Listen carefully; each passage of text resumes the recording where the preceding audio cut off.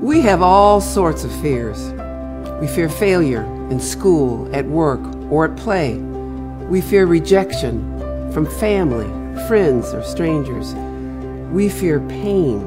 We fear the unknown. We fear death. What are you afraid of? In Psalm 56:3, David confessed to God, "Not if, but when I am afraid, I put my trust in you." He wrote Psalm 56 after being captured by enemies who wanted him dead. This is the same David who rescued sheep from wild animals with his bare fists. The same David who stood up to the giant bully Goliath and the Philistine army. Despite all his courage, David still struggled with fear.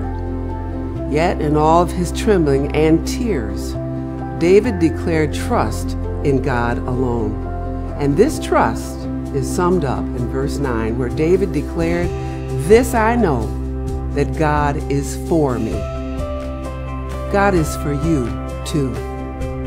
When you are dealing with debilitating fear, God is able to give you strength and courage.